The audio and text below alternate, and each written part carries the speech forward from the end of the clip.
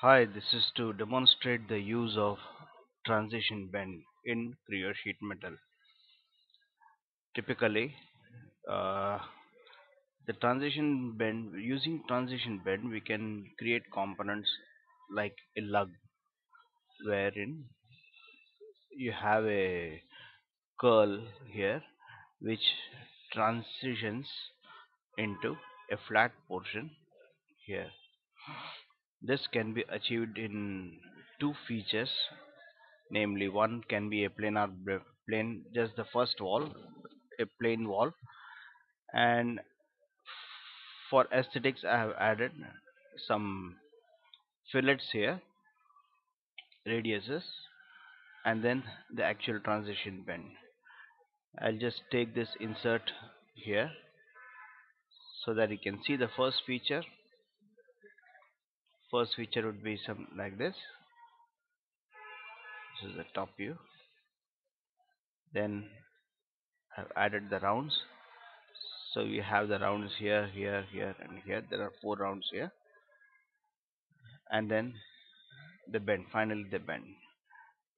Just to showcase how the bend has been created, I'll just go into the definition mode.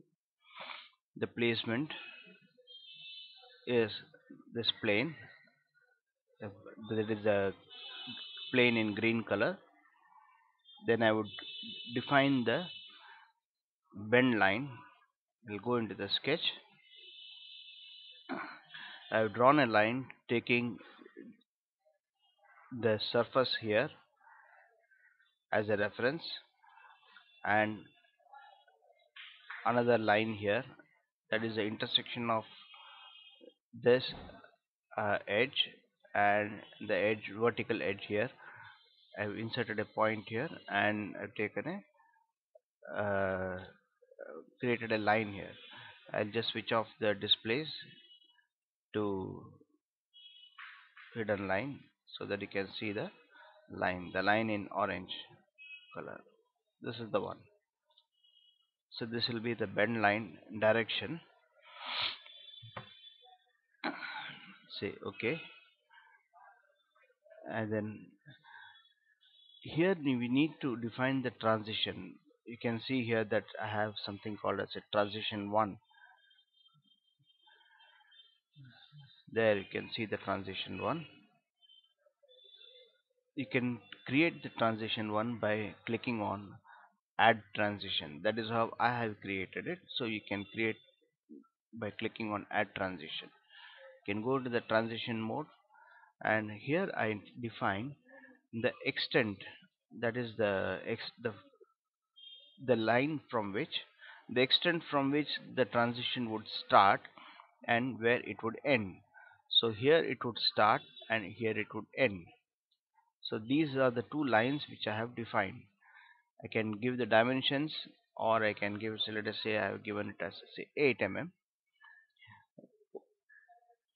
These dimensions are not very critical, but then you have to ensure that the line goes outside the component. It will be a good practice to take a reference of any of these walls and then give the dimension with respect to those walls, so that whenever you change any dimensions, the feature would not fail.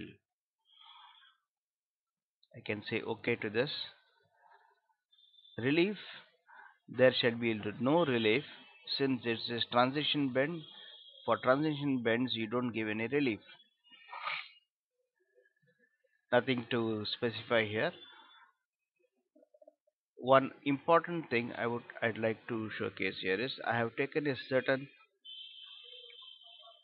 length of the blank, and I have given a normal bend. I can also go for a roll bend, that is bend to end of surface. This is also called as a roll bend. Roll bend is generally defined as when the radius of the bend is greater than 10 times the thickness of the material, then it is called as a roll bend. For this kind of a bend I cannot give an angle, but then I can give a bend radius. The moment I give a bend radius of 2.5, reduce it, the feature fails. If I give 3, it's okay. But then I do not get a 360 degrees. There is a gap here. I do not get a 360-degree bend here. This can be obtained by adjusting either the radius either the radius or the blank. Generally it is very difficult to adjust the radius because the radius of the lug is fixed, so one needs to adjust the blank size. So let us say I create a failed feature here. I say 3, uh, say 5. Oh, 5 is also possible. Okay, let me take 2.5. So yes, so with 2.5 it has failed, and I say okay, it is creating a failed feature. I can go to the section and then edit the section. I click on 19 and let me drag. Yeah, see, the moment I drag, a stage comes wherein the bend is possible. There you can see the dynamic dragging, and you can also see as to why the feature has failed.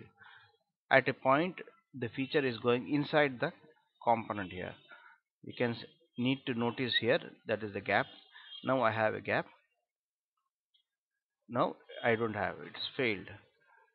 So this could be the ideal condition wherein the gap is minimum. So this, and for that, to achieve that gap, the blank size will have to be 17.633, or you can arrive at a figure of 17.5 to be on a rational size.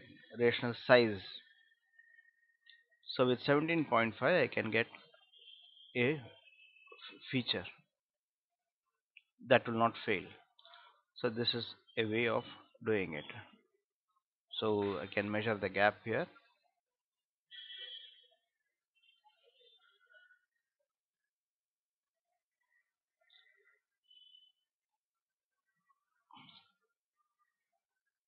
It's zero point 0.2, which is okay.